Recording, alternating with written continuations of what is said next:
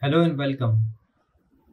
In the last video, we had a discussion about the introduction to Cocotb, and also we discussed a simple example of 2x1 multiplex. And we ran that a simple test, Python test for that 2x1 multiplex. And last time we got the output something like this. So as you can see here at the terminal, it was showing some warnings. So as you can see here, deprecation warnings was there, okay? For at this 18 line also. Why these warnings we were getting, we will see that here in this video, and how to avoid these warnings. And also in this video, I will show you how to print a value of a particular signal, how to read a value from that particular signal. So in our case, we will try to see a value of that output y here. How to read a value of that output y. We will try to see. And we'll try to remove this deprecation warning. Okay, so let me directly jump to the code. Okay, so the design is as it is for 2x1 multiplex. And the make file is also same. We are not making any changes in this design file, and in the make file we are not making any changes. While in case of this test mux.py, we are making some changes. So let me show you last time what we did and now what we are editing. Okay, so as you remember, last time dut.log.info is start of test we gave. Okay, so it was giving that deprecation kind of warning. Instead of that, we have to give dut._log.info. So this underscore log we have to give instead of log. First one. Okay. The second thing, last time we assigned the values to inputs, something like dut.a is equal to 0 and dut.b is equal to 0. But instead of that, we have to give dut.a.value, and we have to assign the value, whatever we want to assign. So remember, while we are assigning a value to particular port of the design, we have to use this dot value. Okay. And here we are, checking the condition. If dut.y.value is not equal to 1, because we are making a select value is equal to 1, so it should select a, and a is equal to 1 here. Okay, so it should give a output is equal to 1. If it is not equal to 1, we are saying test failure.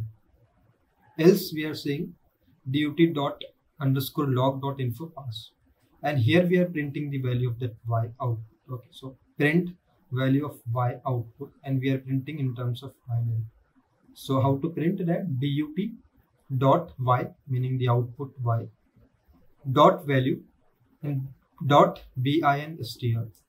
With this we can print the value of that y in binary form. Similarly, in another condition we are saying, if when the select is equal to 0, then it has to select the value of b, and here b is equal to 0. Okay, so it should give b. If it is not giving output not equal to 0, meaning it should give this test failure.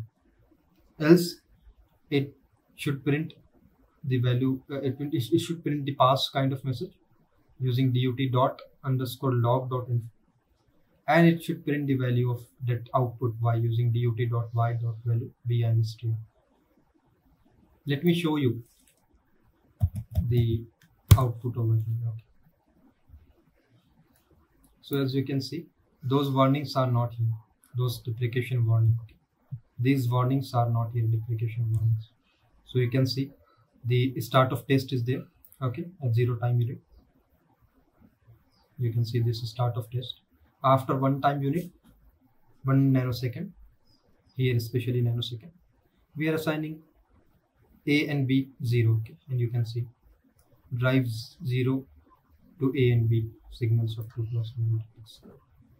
After 2 time unit, we are assigning A is equal to 1 and select is equal to 1. So it should select A and A is equal to 1 here.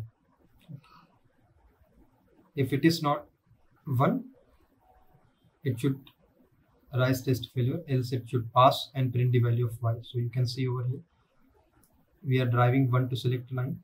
Okay. And 1 A is also 1. So it should print A, meaning 1. So test is passing and the output y is equal to 1.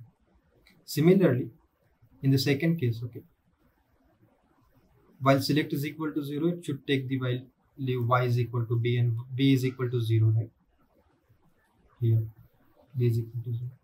But if it is not 0, then test failure, else pass and print the value of y. So as you can see, driving 0 to select input of 2 cross 1 marks, the test is passing and the value of y is b, which is 0. And you can see the test is passing. Let me show you the shortcut here, how you can dump that into GTK. Okay. If you give ls over here, you find this dump.vc. Now GTK wave, and just we have to give dump.vc. It will open that directly. Double click over here, select all signal, append, and just minimize these signals. You can see and you can observe. So while z equal to unknown, whatever the value of a and b, output should be 0. You can see over here, while select is equal to 1, it should select a and a is equal to 1, so y is equal to 1. While select is equal to 0, it should select b and b is equal to 0, so y is equal to 0. So you can observe the waveform something like this. Okay. So with this, I hope you have understood how we can remove those deprecation warnings and how to print a value of a particular port, how to read a value from that particular stream of a particular port. And also I hope you have enjoyed this video. So thanks for watching. Thank you.